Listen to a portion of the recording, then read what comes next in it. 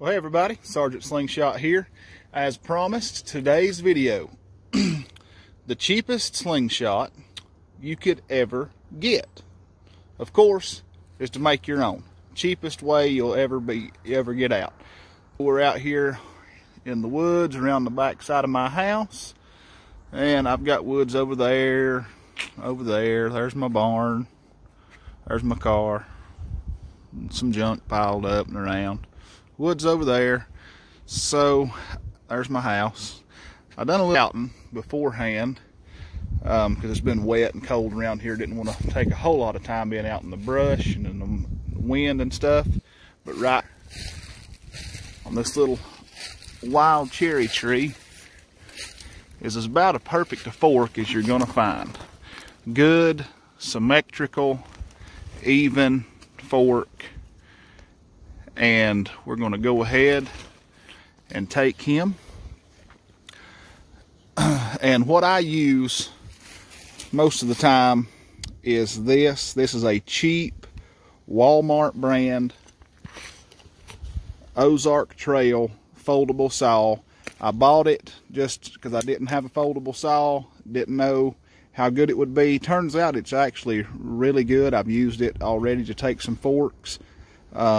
Either that or a good pair of hedge clippers, which I don't have with me, so we're going to use this, and we'll be back after we've taken it off. So there's the fork, cut off the tree,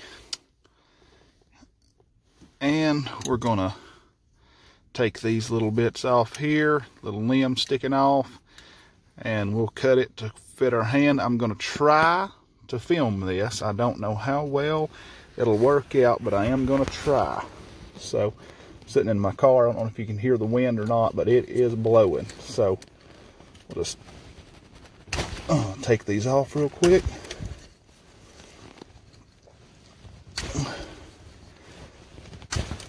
And I am not going to be drying this fork out, at least not for this video. I am a natural dryer when it comes to my forks. I want it to be as long and slow a process as nature allows. So, but anyway, there's the fork all trimmed up. I personally, I shoot primarily sideways, and this fork already having a canted handle. See right there with the shape of the fork with the handle canted up, that fits my hand great. So what we'll do is go ahead now and try and figure out where we're going to cut the forks. And a general rule of thumb for cutting the forks is wherever you hold, which for me would be about right there at that knot, you want to go about a 1/2 inch above that on either side. So that's going to be roughly right in that area, right in there. So about a 1/2 inch there above that knot. Try to make a mark of sorts with my thumbnail. I don't know if you can see that little scratch I made or not. The light's terrible, and I am not a professional camera operator. But anyway, there's the fork. We're going to get it trimmed up. Now, I cut my forks flat. I cut them flush. I don't cut them with the tips canted like they are now. You can experiment and see which way you'd rather do it, but that's not how I personally do it. I like having a flat, level shooting surface. So, be back in a bit. Alright guys, we're back. And fork tips have been cut off flat instead of canted. And as you can see, I've already rounded that one fork tip off. But all you need to do that with is pocket knife, and you just at an angle go around the tip of the fork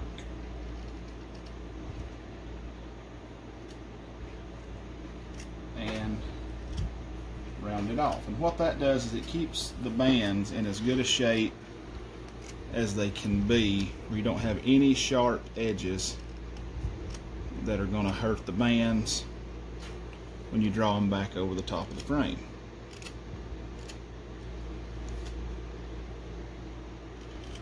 That side a little bit more. other side a little bit. And there we go. Fork tips are rounded.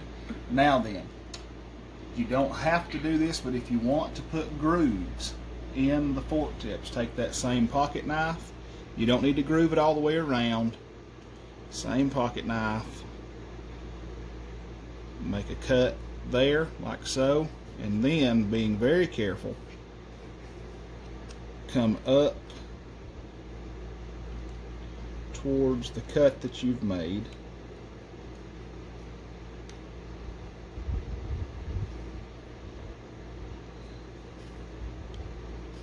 Go back in, cut out any excess. There, you've got a groove. Over here, same thing.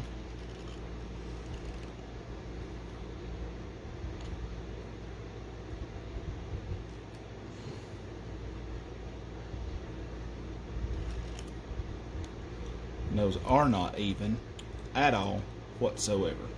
That was my bad. But anyway, grooves in the frame for the bands to sit in. Now, for the band making part. This is as cheap as you're possibly going to get. These are number 32 and number 64 rubber bands. Alright, just get them. First, you may want to look over them, check them for any nicks or tears. You don't want something flying back in your face. Then just clip them. Doesn't matter where you cut them, because they're going to be the same length.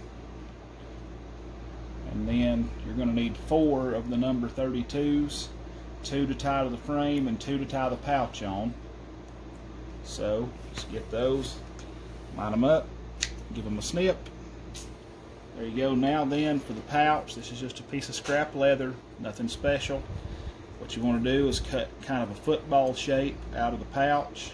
I hadn't pre-drawn this or anything. I'm just cutting it out by hand.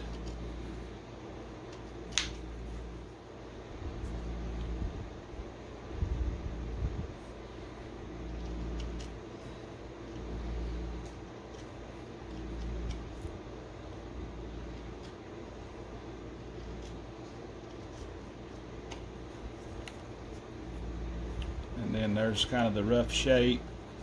You can shape it up a little bit more toward the ends if you want to.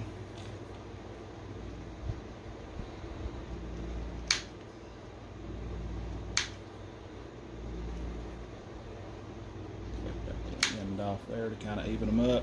Now, to make the holes in the pouch, if you do not have one of these laying around, you can use a knife or a pair of scissors. Just be very careful. I have a hole punch, so I am going to use it. Just quick, fast, and easy. If you don't have a hole punch, buy one. They're cheap, you know, $15, $20. You can get a hole punch. You'll use them a lot more than what you think. You'll use them for making more than just pouch holes for a slingshot, guaranteed. Okay, so now then, to attach the bands to the pouch, just take your rubber band, fold it in half on the end, and stick it through.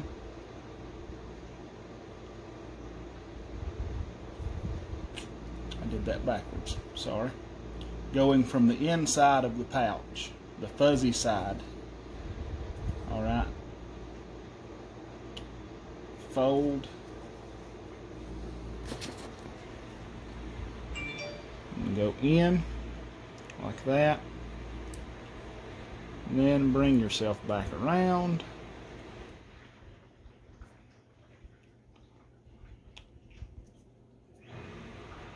And there you go. You can come out a little bit further, just make it easier to tie on. Pull out about a half to a full inch of the rubber band, fold it down on itself, bring it back over to you. Now then, you're ready to tie. Take one of your smaller ones, hold it down with your thumb, One wrap.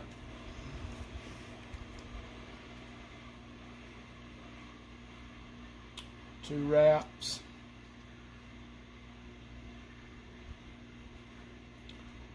Three wraps.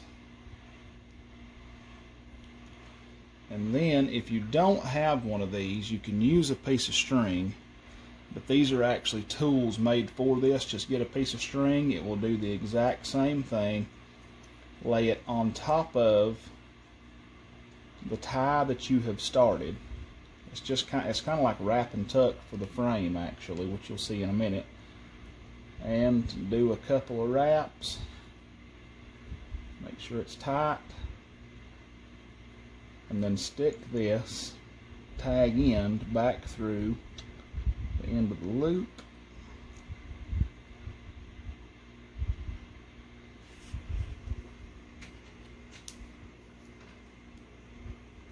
Pull it up above the other tag end.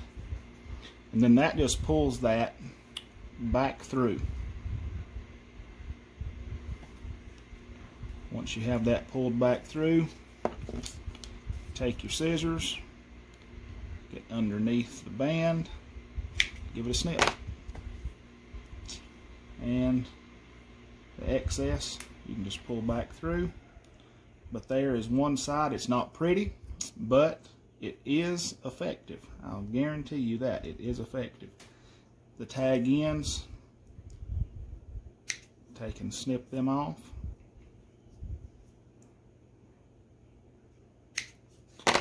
And there you go. Okay. So that's one side done.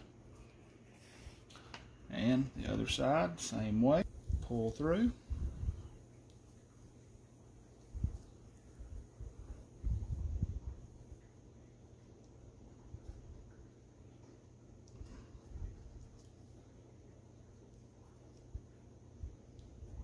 Fold it over.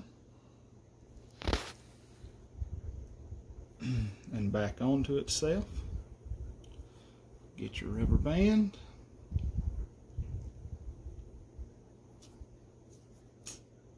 And 1, 2,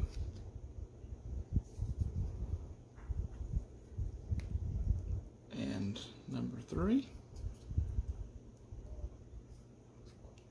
And then, where did I put my little tie tool? This happens all the time. I lose it constantly.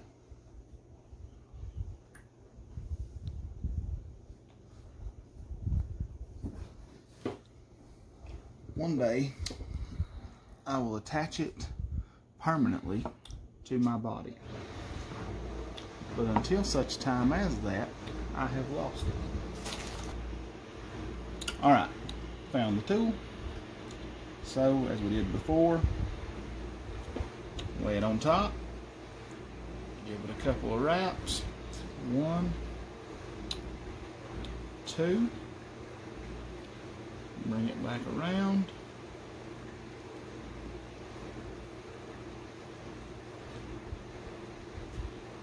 run that end through,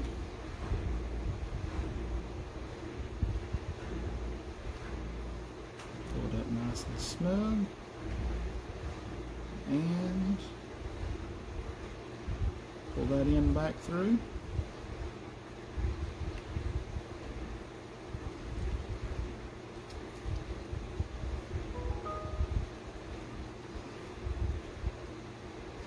Take your scissors, give it a snip, pull that tag end out, and trim the others like we did before. Like I said, it's not pretty, but it is functional and it'll get you shooting. So there's that, and there is the pouch with the bands attached, ready to go. So now then we go to our frame that we've made. Lay the band over that groove we made. And this is a style, an attachment style that most everybody uses called wrap and tuck. So And what that means is you wrap, wrap, wrap,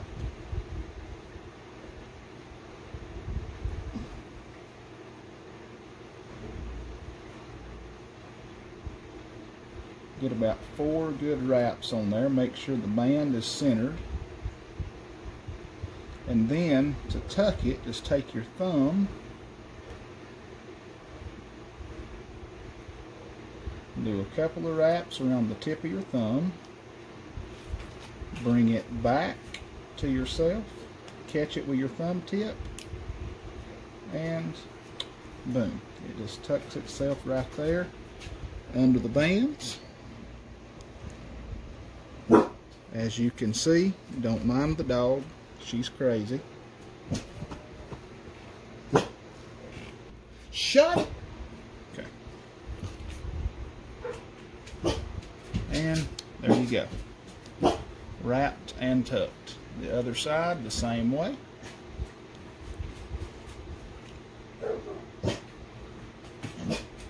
And the other side, same way. Hold it down, take your rubber band,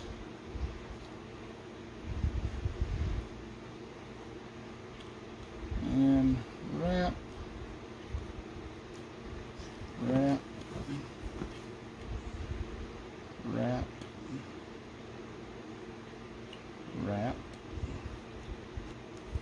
wrap,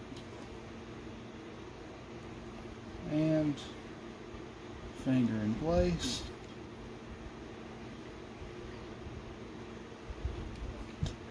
Couple of wraps on there.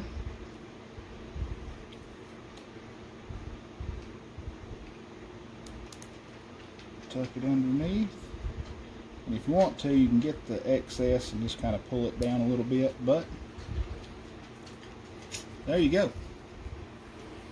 Slingshot made and ready to be shot.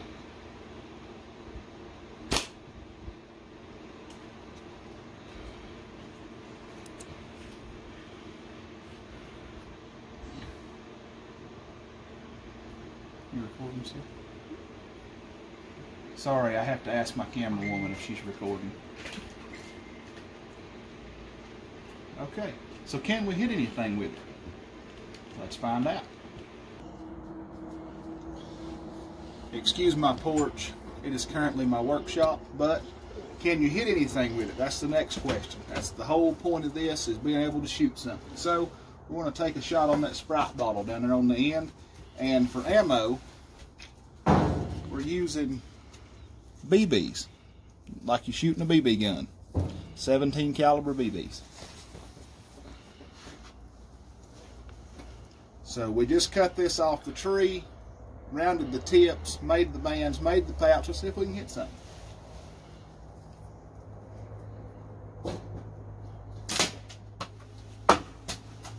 It's that easy, guys.